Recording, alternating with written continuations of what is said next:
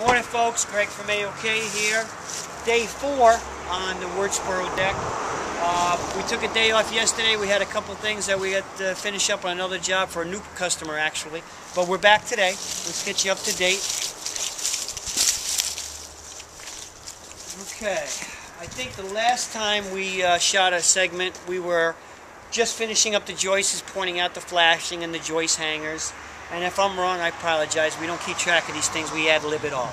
So, but today, since then, we've done the plywood on the deck. We've done purlings because this customer is going to be putting foam insulation in the floor and in the walls should there ever come a time down the future that this space gets enclosed and becomes a 3-season room or possibly a year-round room. That work's done.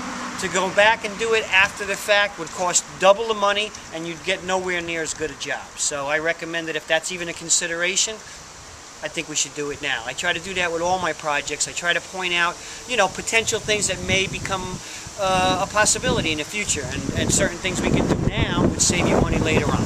So that's what the purlings do. That raises the floor up to create a cavity to put the insulation in.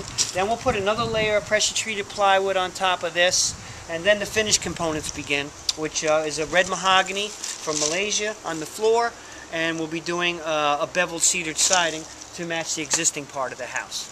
And basically, as we had said from the beginning, restore this back to its original integrity with a few upgrades. We've done some electrical work, which also took a little time. We have GFI protected outlets throughout. We have telephone and cable on both sides of the house, right here. So pretty much this room is ready to do just about everything you can do inside. Alright, so we'll stop back probably in a segment or two and follow up on the completion. Thanks, Greg from AOK. We'll see you on the next one.